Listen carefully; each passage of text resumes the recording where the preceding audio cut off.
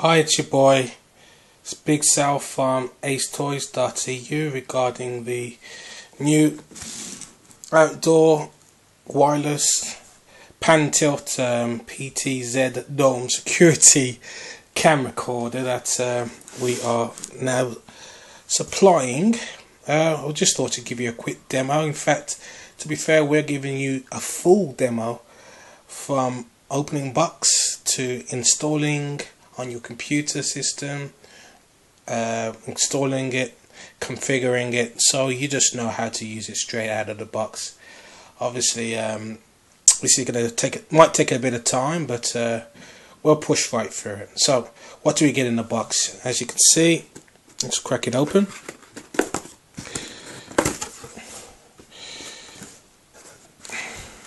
It's a nice protective case. You can see there's a set of drivers here, which we'll come to later on configuring. Power cable. You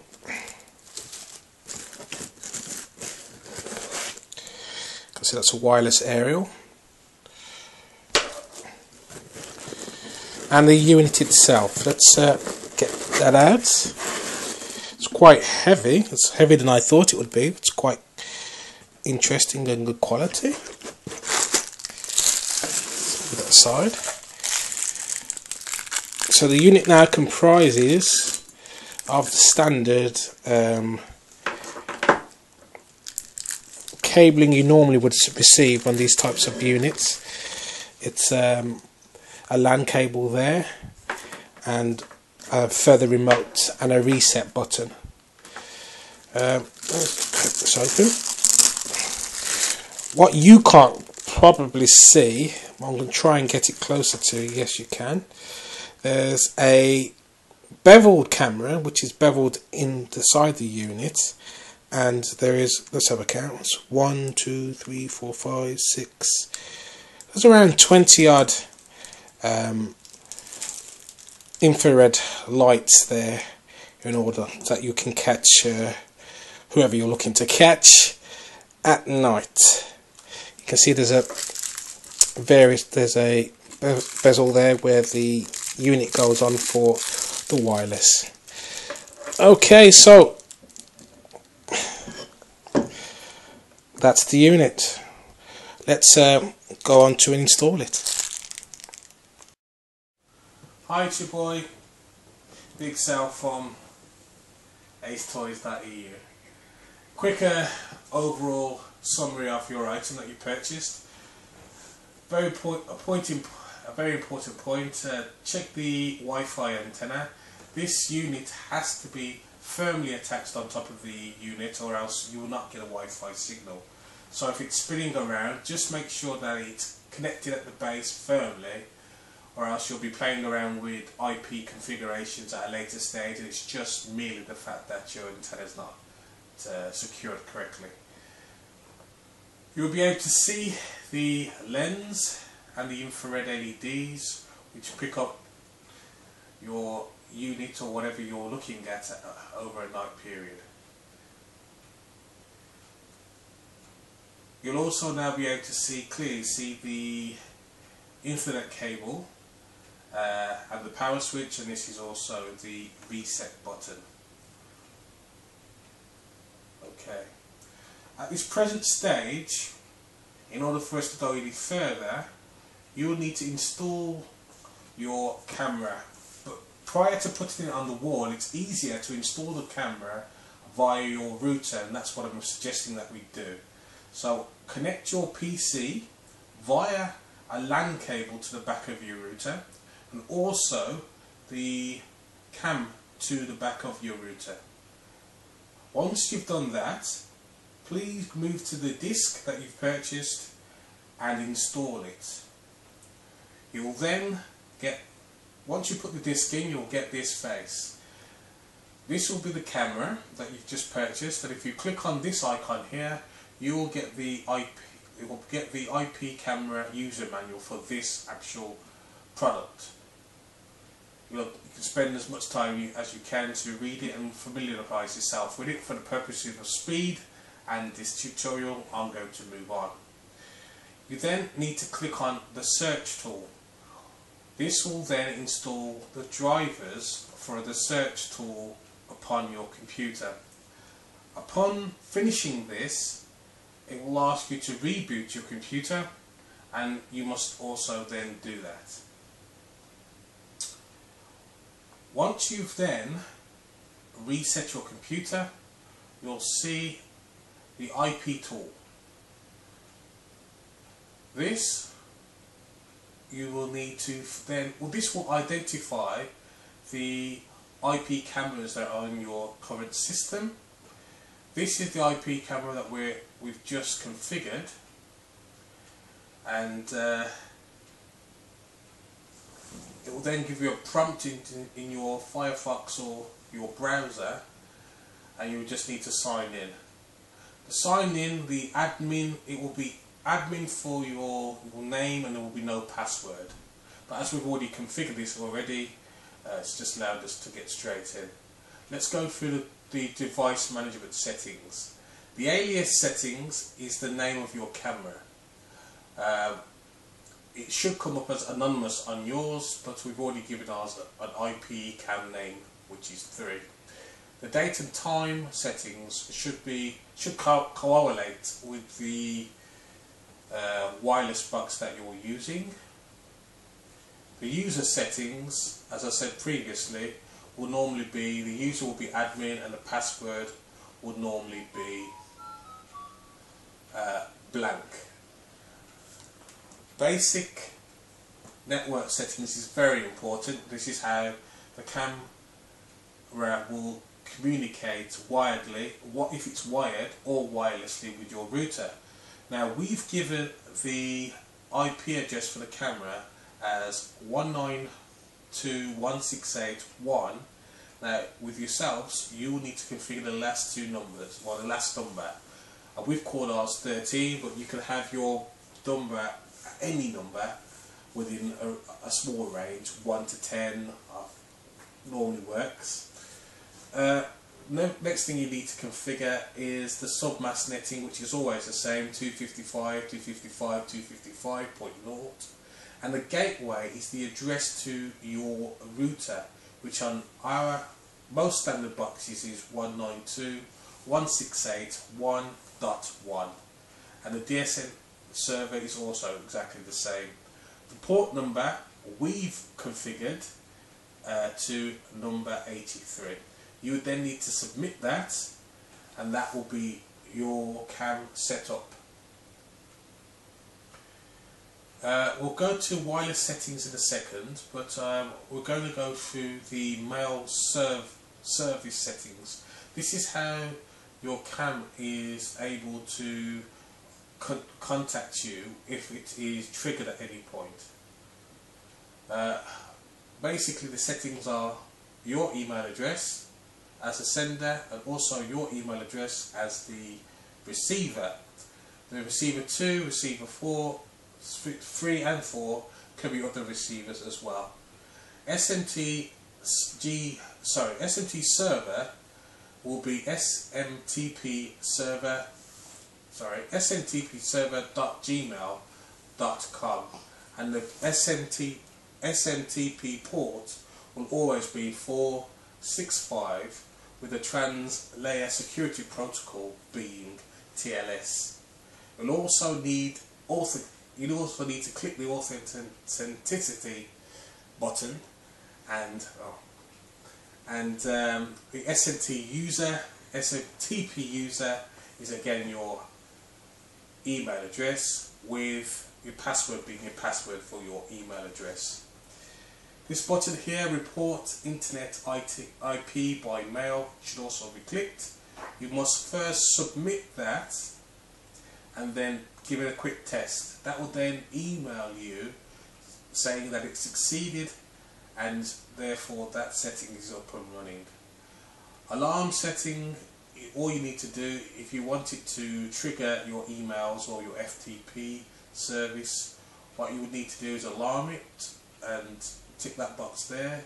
We've noticed that these cameras are very, very sensitive, and they do take a few days to settle. So if yours keeps going off straight away, then put it to its lowest settings and either move it upwards or downwards according to the amount of times that it triggers. You then need to click on the button send notification by mail and upload an image on alarm. You might also need to configure this point here, upload intervals. That's depending on the amount of frames seconds it will take whilst it captures an image of whatever has detected it. There is also a schedule here, scheduler, which you can click on and you'll be able to identify what times of the day you want your alarm to be activated. Let's go to PTZ settings. PTZ settings really just stand for pan and tilt and zoom. It's a no-brainer. We've got this all down as the fastest settings because we've noticed that the cam actually works best with its fastest settings. However, if you've got a blazing amount of data going through your internet service from your internet service provider, you might be able to slow that down. Right, all importantly, the wireless LAN settings, and I'm going to get on with that now. Right, we've just clicked on wireless LAN settings, and you'd need to click on this button here. Once you click on this button here, it will scan your network and look for any wireless networks that are in your facility. You'll then need to scroll down and find yours. It will automatically find the SSID, and then you'd need to put in your level of encryption and your password. Once you've inputted your password here, you will need to submit that, and your cam will boot down for approximately 30 seconds and then reboot. You might have to refresh your browser, however it should just reboot on its own. After it's done that, you should find that your camera will work wired or it will work wirelessly. As we can see now, you can see that the cam will move on its own. It's great. Right, last part is that you will now have your camera working wirelessly. You'll now have your camera working via your internet, wireless network. However, if you need to contact your cam from a distance, it won't work. And the reason why it won't work is that the IP address that you're using, it needs to be port forwarded.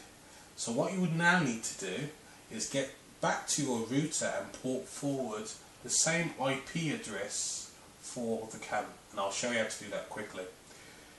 If you type into your browser 192.168.1.1, you will then get a look for port forwarding or port triggering.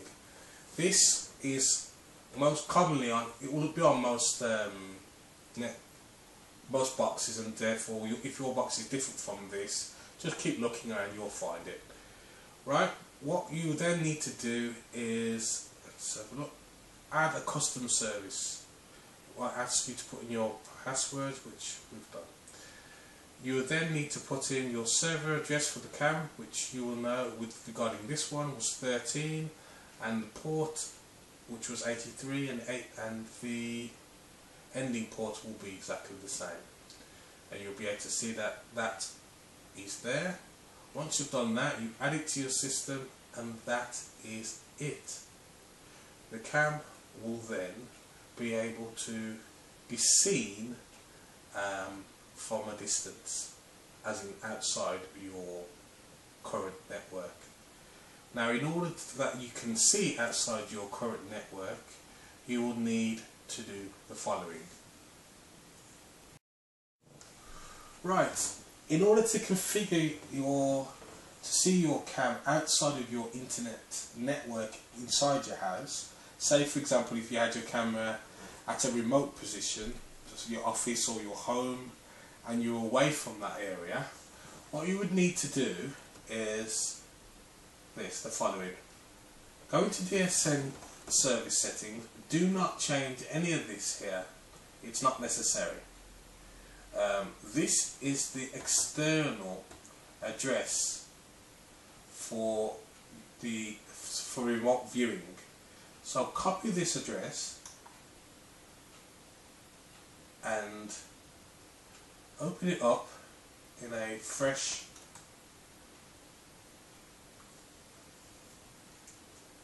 bar. You'll then see exactly the same opening.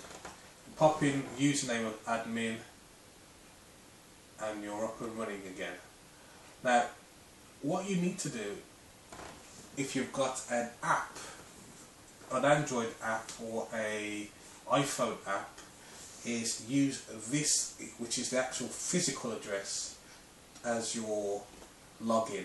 So that will be the external login for this camera. As you can see, it's 92.236.145. Yours might be different, but you can see how it's on port 83, and then you'll be able to link it to your camera from an external point, and not from just a wireless network that you're using currently. There is also other functions that you can use with this camera, which is an Ftp Service setting, which is similar to the mail service setting, which will allow you to upload any images to a server of your own choice, whether it's something that you've got on your website or any alternative. There's also an MSM setting, which I'm not really going to go into any much detail at this point.